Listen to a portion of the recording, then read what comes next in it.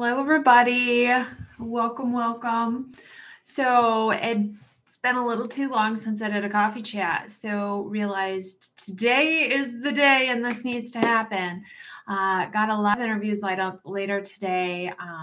Some amazing, awesome interviews to share with you guys coming up soon. Really excited for what I get to share. It's been a long time coming, some of these interviews, and I am honored and humbled that you guys have sent me so many emails and Insta messages and private messages and everything about the Queen's death, thinking that I am connected to some underground knowledge base of funeral service, that I would know all the things that are happening with the Queen's preparation, with Queen's funeral. I don't. These are not in my country even. So I am interviewing my friend Matthew Uden this week to share with you. He is in the London area. He is going to have hopefully all of the good details for you about the Queen's funeral and about her preparation and kind of how it works there, because I don't know all of that. So I'm excited to learn along with you about how they're caring for the Queen. So good morning. Good morning. Yeah. Coffee time. Cheers to everybody. Cheers. So, and I did a live the other day with Josh, sharing about vault information. And one of the funniest comments to me, and the person said LOL, so I know they weren't being a jerk. They said, you should just title this video, I want to do a video with my boyfriend. So here we are. Okay. Yeah, if I'm hanging out with my silver fox, and why not do a video? And he has 27 years knowledge about burial vaults. Why wouldn't I use that to share with you guys? It's a win-win situation, right? So gonna always go with that part of it. Hearst Fest is coming up this weekend as well. Josh and I'll be going and walking around for a little while, at least at Hearst Fest. Going to do recording and do some interviews like I have in the past on this channel. Going to probably go live for a little while over on the Ick Factor channel as we wander around, and we'll see what we see. What I love about Hearst Fest is the common denominator is hearses, and it is the widest range of hearses you have ever seen, from goth to standard to funeral home to old classics, you name it. Typically there's the Ghostbuster hearse. There's the gentleman that's bringing the Asian hearse again. If you don't know what I'm talking about, go check out my video from 2019. I think was the last time that we did Hearst Fest, and interviewed him and told all about his hearse. Super cool. Going to hopefully chat with my buddy Jeremy, who has my favorite hearse ever so far. It's Kelly green. It's gorgeous. It has like lifts on it and it shoots flames. How cool is that, right? So good morning, everyone. Yeah, and I'm battling the sunshine. I'm not going to complain about sunshine. Trainer made a huge mistake when moving the vault. Oh, Samuel. Yeah. Samuel had his first day of vault installation going on. We will not be getting married anytime soon. So, you know, I'm just out of a marriage over a year ago, and just figuring out life. So it's nice to have somebody who is so easy to be with and get along with, and figure out the next stage of life with, but I'm still just in my own kind of zone. So it's been good. It's been good to move slowly, but I would love to get married again. I like being a wife. I like that role and everything. So that's kind of just me. Angela, you just missed a little catching up on some stuff. And I will be going to the NFDA convention, the National Funeral Directors Association convention in Baltimore in October. So there's going to be a lot of videos of products and things that are on the floor. So the convention floor, we go and walk, and everybody from around the world brings all their products, and we get to check them all out. So I'm going to do a lot of little videos there. Probably go live there as well on my channel, and maybe again on Ick Factor, because Josh is going with me. We both know the industry and we both know so much about it. So it's really good to see it from different perspectives. Also going to hopefully John and Ryan and Brian will all be there. And we are hopefully going to do a beer with the boys in person to do some chatting. We're going to try and do it where we actually have people watching us like in person while we're doing it. So we'll see what happens. Who knows? Who knows? It's hard to plan when you're not in the town that it's going to be in. And then Miss Joelle's going to be there too, the grave woman, and all sorts of people. So all sorts of things. I don't even know. It's hard to plan ahead for that. It's going to be, you know, everybody from around the world coming together at one. I found element. So yes, the main question. So here's where this stems from. I just want to get your input on funeral home advertising. I personally am not against it, but wouldn't reputation in your community be the best form? I live close to 2 larger multi-location funeral homes who do yellow pages, and they sponsor rooms in local retirement homes. But radio or TV ads, which is fine with me. I do have a problem with some of the radio or TV ads being a little too corny. You know, how do you get not corny when it comes to funeral home ads? I have seen some really excellent ones, excellent ones that have actually made me go, wow, that is good. A lot of what I see billboard wise is just the cheap cremation advertisement. Call us, we can cremate your loved one for $14, or, you know, that's not legit, but that's kind of some of what I see. However, yeah, you get the people who do the, you know, people are dying to get in here, and they use the puns that everybody says to us all the time, kind of back at you. But then if we use them ourselves, we're the dorky, ridiculous ones. So it's kind of a fine line. I think advertising, you have to advertise. Nowadays, people do not just go to their one community funeral home and just call them. There is that portion of the society that now shops everything, and they will go an extra 30 minutes out of their way to go someplace different and better and, you know, more accommodating, especially if maybe a corporation has bought the funeral home in their town and they still want to go to somewhere that's owned locally. They may drive to a different community to go to a different funeral home. So it is not just based on community. So you do have to advertise. You do have to connect with a consumer in a certain way. And TV, radio, print ads, all those things are ways to do it. And people like when funeral homes are active in their communities by putting advertisements at, you know, softball games, baseball games, you know, church bulletins, things like that. So it's an advertisement, even though it's a sponsorship of that team or that church or whatever it is. So do you consider that an advertisement, or do you see that as a sponsorship, as what it is? Yeah, name recognition. Exactly, Leo. Name recognition is crucial. Yeah, there are some sketchy funeral home stuff out there. Have you guys seen, I think SNL did some like parody funeral home stuff. I don't remember it being very funny. I remember it being pretty tacky and almost to push the envelope a little too much. Mitzi, so I am all Queen questions in case you missed it. Everything to do with the Queen will be in a different video. I'm interviewing a British funeral director friend of mine this week, going to put that video out this weekend to share as much information as I can with you guys. Have you done a video on embalming fluid as far as types and the advancements since first invented? I haven't really done a history of it, Nick, but I've done kind of a 2-minute quick introduction to it. I have a gentleman who is, you know, if you can deem yourself a professional embalmer, he is it. He is very well known in the business and was a fluid company salesperson for years and years and years, a stellar embalmer, and he lives not too far from me, which is nice, and has said he would love to do a video. So hopefully that will be coming here soon. Thanks for joining, Rosemary. When my grandma died, they put her in the ground before my family got to leave the graveside.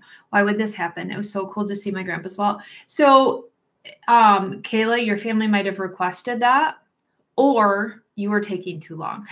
I hate to say that, but depending on the type of cemetery, if it's a larger cemetery and they are back-to-back funerals, they got to keep moving. They can't wait for you to like chitty chat at the graveside and leave like maybe a small country cemetery could.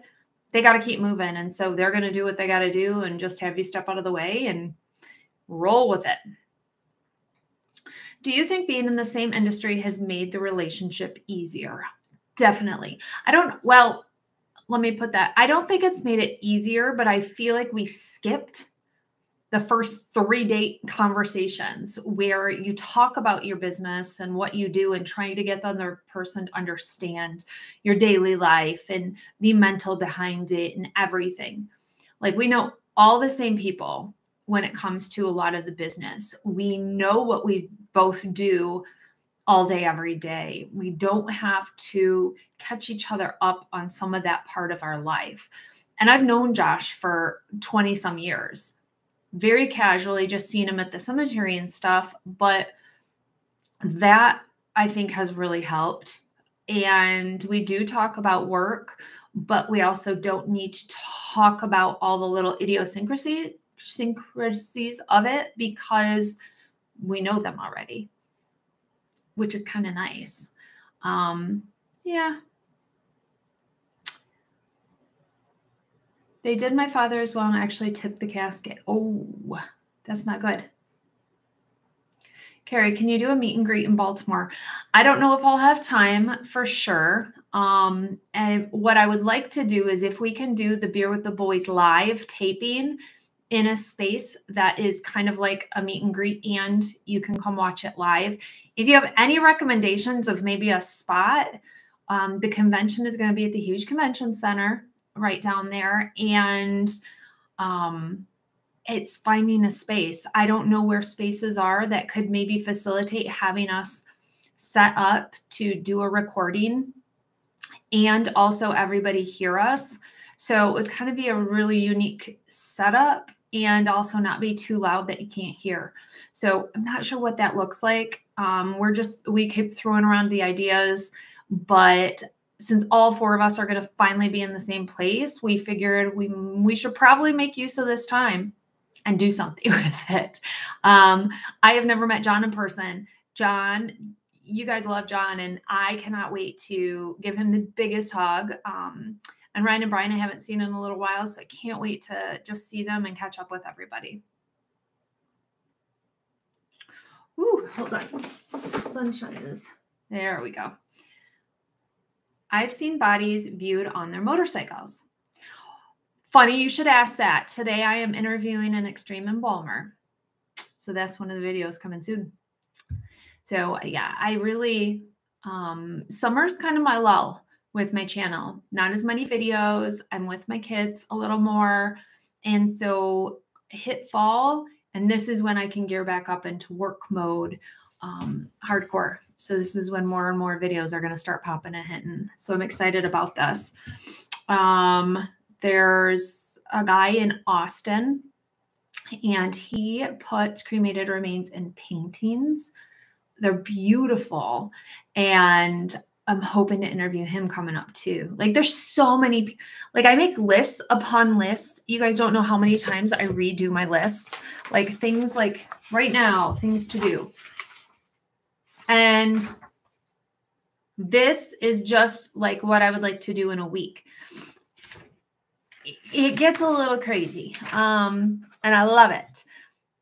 There's not enough hours in the day for me to dive into everything. And I get as excited learning about this stuff as you guys do when it's something that I don't do every day and it's not my norm and it's something new that comes within the business. I get excited about it and learning about it. So yay. Bren B, my son-in-law is going into hospice today. He's only 36. Not looking forward to this process. I'm so sorry. That's way far too young to be going through this, and for your daughter or son, and the rest of the family. I'm so sorry. I'm about prepaid, all arrangements paid for. Do not want my family having to deal with it since done this since biblical times. Yeah, George, I try and at least give you guys the base. Always stick up with my 2 minutes and try and do some lives and throw in some other stuff. And I definitely need more. Brandon, that's awesome. Yeah, so hoping to come to Austin maybe January, February. Fingers crossed. Fingers crossed. It's also my parents' 50th anniversary in January. So we're going to be doing something with them for that as well. So yeah, it's wild. It's wild. I'm going to have a video, probably a 5-minute on tattoos with cremated remains in them. You may not like what I hear or what I say. Yeah. So what questions do you guys have? Throw some questions at me. Let me grab my folder. Oh, man. You guys always, oh, and there's a kid in my area too, the one that cleans the headstones. I haven't been able to connect with him yet.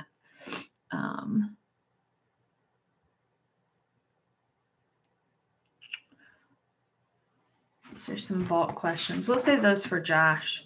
What happens to the clothing a deceased person came in wearing if they aren't soiled? They are offered back to the family. If the family doesn't want them, then we throw them away. What happens if someone dies sitting up? Can they be straightened out? Of course. So your body doesn't rigid up. Rigor mortis doesn't stay forever. It sets in within about 2 hours of death, and it's gone after like 36 to 48 hours. So your body goes back to super loosey-goosey as you're decomposing.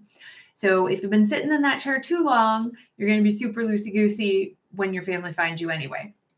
But I think it's almost easier to take someone out of a chair to put them onto a cot for removal, because you almost just like swing them out. One person on each side, kind of swing them out, but it depends on how rigid their body is. And yes, you just straighten them right out. So rigor mortis loosens up. We say break the rigor mortis. We're not breaking anything. We're just making that muscle mobile again by dislocating the things that are binding up in the muscle.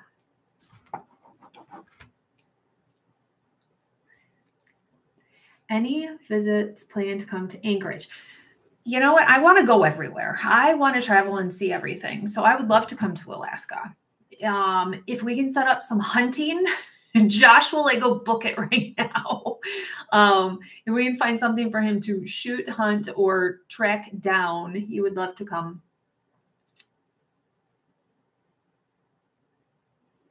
I'm the one who keeps winging on about Udens being my local funeral directors. Looking forward to that interview. Love to all from Southeast London. We'll love to you, Patsy, and the country for, what's going on right now. It's a big deal. My girls were asking this morning, how long has the queen been the queen? Why, has it been a couple of years? I'm like, it's been 70. I think it was 70 years, 241 days since she was 25 years old. There's many, many people in the country who have never known a queen but her. So it is a big changing of the guard and a big loss to the country. And she was very well loved for the most part. So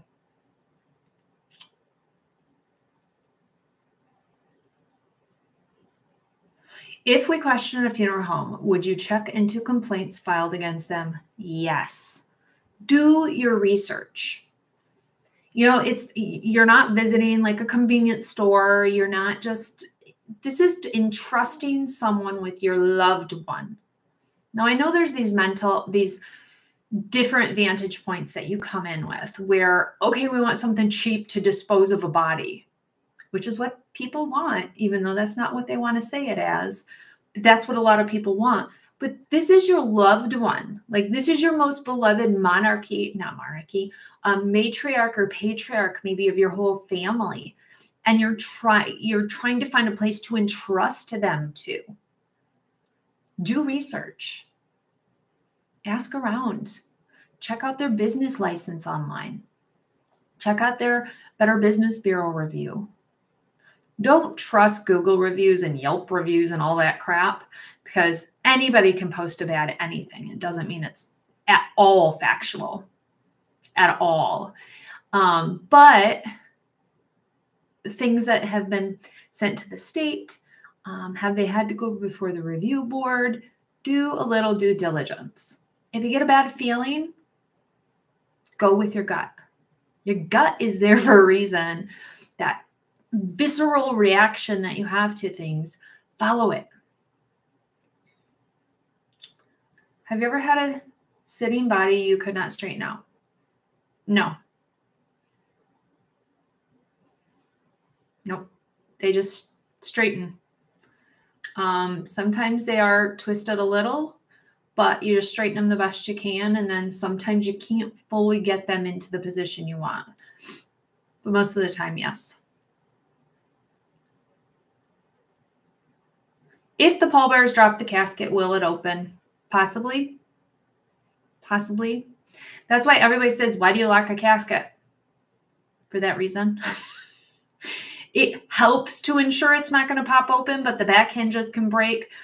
Most caskets, if you see a video of a casket being dropped and open, a lot of times it's the back hinge that opens, not the front. The front's locked, but that back hinge can pop. Sexy Sergeant, good question. Is the Queen's body really in the casket? We will never know. Morning, Charlie. Why would a hat turn black when the person... Kayla, what are you saying? You're missing a letter or something in there.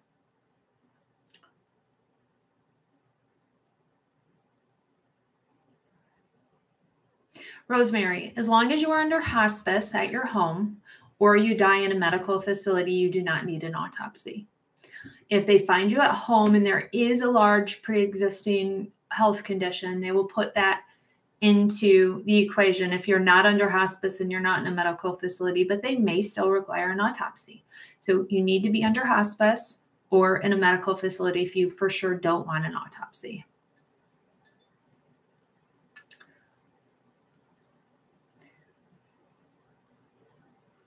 I know, it's like, as it's coming up, I'm battling the sun. About 2 months ago, my coworker ended his life at work. Wow. He hung himself and his eyes were coming out. How did they go back in? Sometimes they may not, but just even slight pressure on them may relieve and place them back in. Does excessive blood clotting make it harder to embalm? Yes. If the blood settles, it's hard to get it back in motion, especially if the clots get really, really big. That brings up another thing. I get more emails from you guys. So aside from the Queen, which is the big topic right now, this whole blood clotting, white clots, that there's some articles out about. You guys send me that so many times, wondering about it. So going to have a video coming out about that here soon to answer that whole thing. Because, oh my goodness, last week I had like 25 emails and 7 of them, 7 were that question. Why would a hand turn black? Hands don't have a lot of like fatty tissue in them. So they're going to dehydrate really quickly. And it really just depends on the scenario. You also lose circulation in your hands and feet. If someone's laying dying for quite some time, that blood is going to stop going all the way out to your extremities. And it's going to stay in the central areas more because your heart's not strong enough sometimes to pump out. So your feet and your legs are going to start turning darker colors in your hands and the circulation is going to get bad. Sometimes with embalming, you can get that circulating and get that color to clear. If the person's been laying dead for a while, it may just stain dark like that and you can't get it to change. So I don't know the scenario that you're talking about. So there's a lot of factors there. But it could be, just depends on what it is. I've looked for mortuary transport positions on funeral home websites. I never see anything. Yes, Go call funeral homes, go visit funeral homes, drop off your resume, call local transport companies. There are a lot of funeral homes who use transport companies and don't use their own staff anymore. So, you know, look for those as well. They're not like, I know my local one posts those positions on Indeed and things, you know, for hiring. So,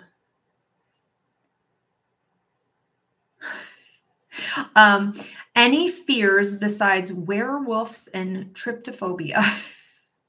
I have a lot of weird, wacky kind of fears or weird things.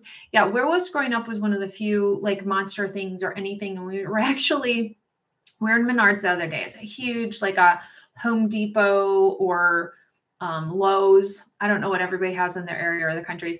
And they had all the Halloween stuff out. And they had these like 10, 12 foot tall motion censored things. And they had these 2 werewolves. And I was like, well, I know they're fake, but still something in me triggered by it. And I go back to, we used to have this movie, and it was these little compilations of old black and white shows, like horror clips. And there was some Vincent Price from the Pit and the Pendulum, and like just all these things. And there was one scene where Michael Landon from the movie, I don't even know the title, where he turns into the werewolf. Do you guys know what movie this is? Somebody tell me what movie this is, where he turns into the werewolf, and he goes behind, he's up on a stage or something at the school, and he turns into a werewolf and he attacks a girl. Scared the poop out of me. I have no idea why that one little scene of everything terrified me, but it just like stuck with me. So it was the one thing I was kind of fearful of. Not An American Werewolf in London. Nope, that's a different movie. This is where he's like a teenager at home and turns into a werewolf. Oh, the Amish community. Okay, first of all, let me roll back up. Could you request to be there 24/7 if your child dies? So Vivian, yeah, like if my kid died, I'm not leaving them ever alone at that funeral home. I can't in my mind think of doing that. But I would think it would be healthier to disconnect maybe. I don't know. But yes, if somebody wants to stay there with their kid, yep, I'm not telling them no. If they want to take their kid home, yep, they have every right to. I've had people do that before too with a baby. They took the baby home until burial. So there's different scenarios, but yes, there's not rules. It is their loved one. The funeral home may not like it, but why wouldn't they open the casket for the royals for everyone to see? To ever have pictures of the deceased? Well, it might just be their tradition. It's not traditional to do viewing in England. Like that's not the tradition. They don't embalm a ton. It's heavy cremation. So to have a public viewing would not be the norm or the tradition there. In a murder case, does the family have to pay for the autopsy? No. Yes, the Amish community is quite fascinating. I have been to one Amish funeral. It's not like big right here, but we do have tons of Amish within like an hour to 2 hours of here. They have, just like any community, it's not like their specific cemetery, but for their community, that's where they bury. Like we have a Native American cemetery here and not too far, hoping Friday around dinner time here, so around 4:35 to do a live on the Ick Factor at the Native American cemetery. But, you know, they can then allow whoever to be buried there, but you have to live in that community. It's pretty traditional. You know, you go way back and they had like some of the areas near me, there's the German cemetery. You don't just have to be German to be buried there, but it was more traditional. They have the Polish cemetery. They've got, you know, the English cemetery, but now years later, communities aren't divided as much like that. What made you want to become a mortician? I tried it and it was a job in high school and just comfort level. Ooh, that jumped down.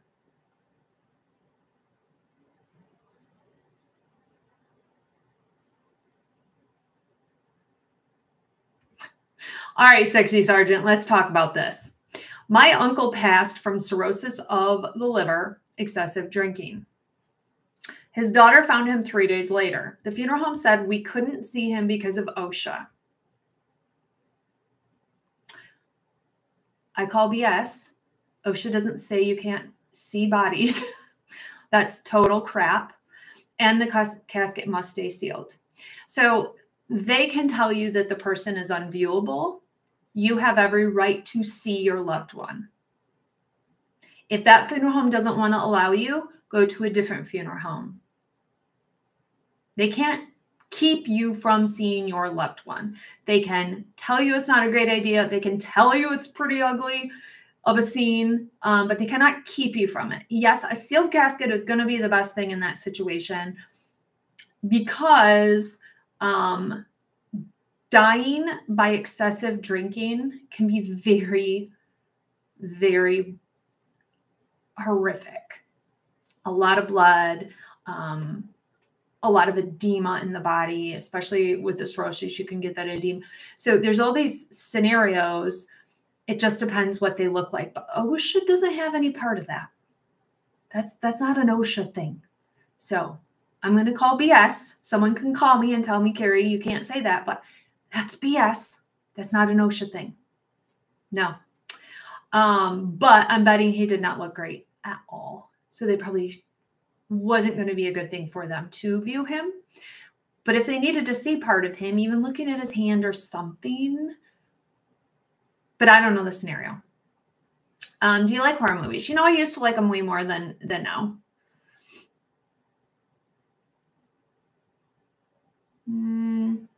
It is this week. It's super fall like Sandy. It's so good.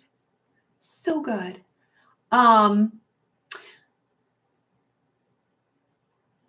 Michael Landon, no, so it's a Michael Landon movie. It's not the Michael J. Fox movie where he was a teenage werewolf. No, it's not Teenage Werewolf, guys. It's Michael Landon movie from way back. I want to say it was probably even black and white. Landon werewolf movie. We're just gonna do this. Oh, I Was a Teenage Werewolf. Was that like the original and then they remade it? It was from 1957 and then they must have remade it. Yeah, Teen Wolf was the Michael J. Fox and then I Was a Teenage Werewolf. I don't know why, guys, but that movie scared the poop out of me. Yeah, who knows? Who knows? You know, the fears and things. If you have a body that was from a fentanyl overdose, do you handle the body or is it the coroner? They would go for an autopsy, more than likely first.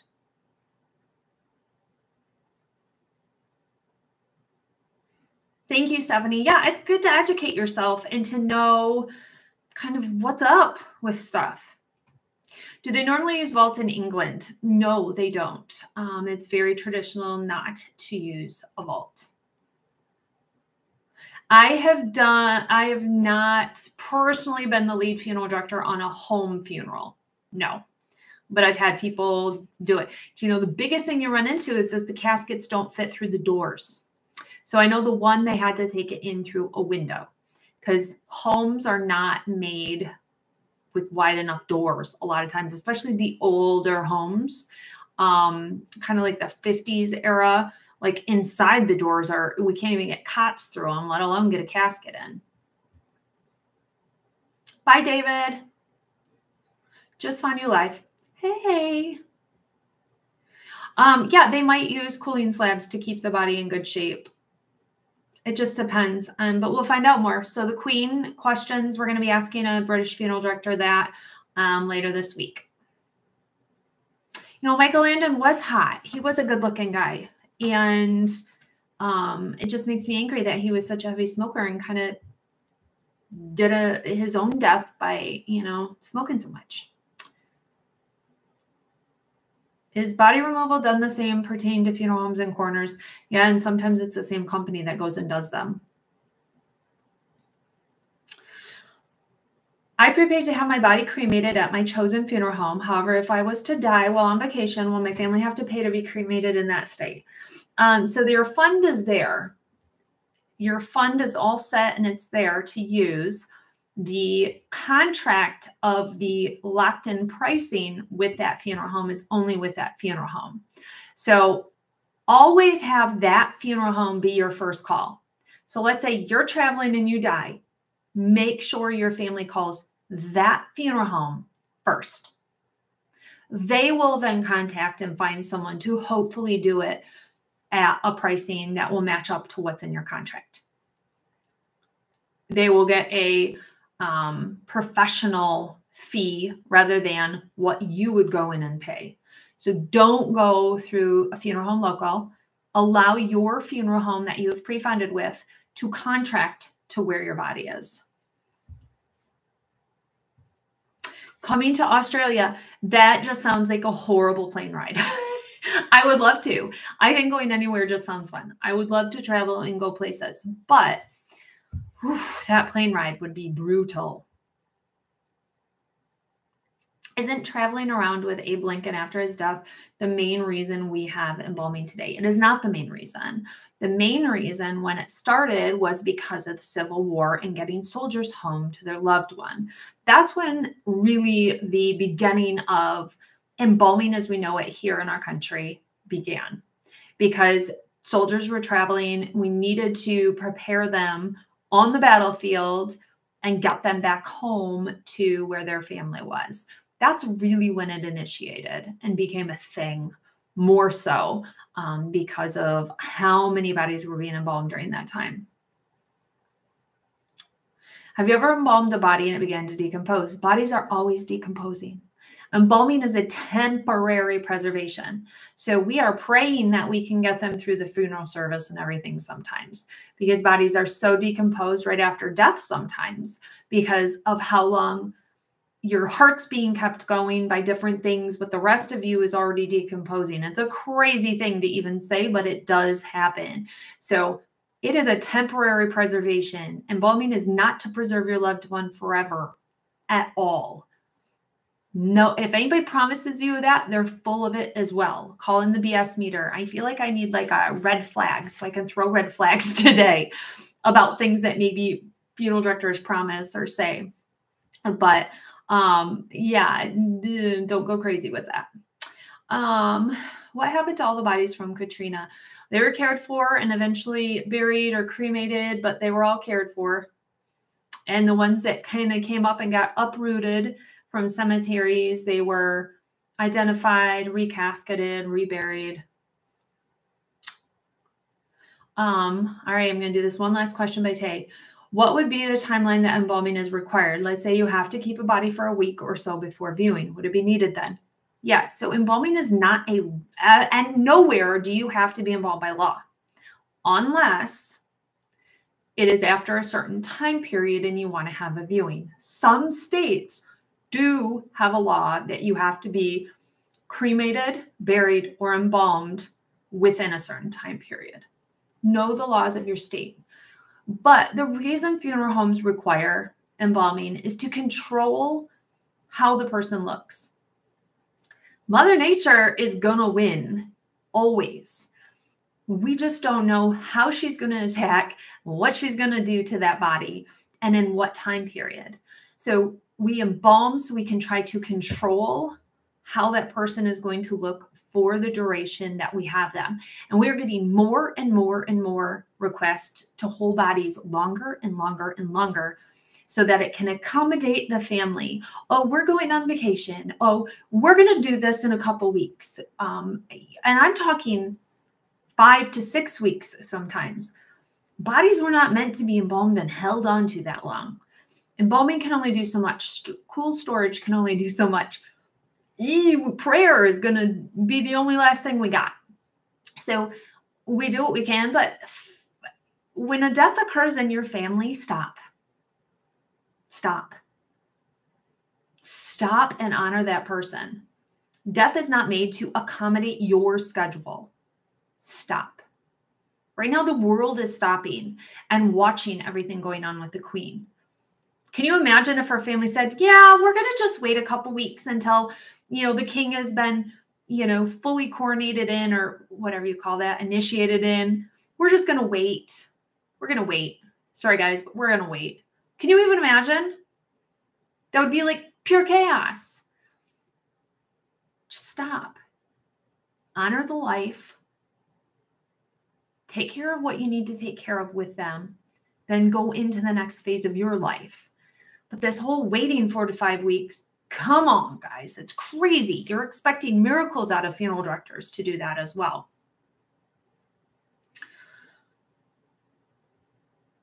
Oh, okay. I'm going to say one last thing. Richard's asking, how come after an animal decomposed, the bottom jaw falls off the skull like a Lego?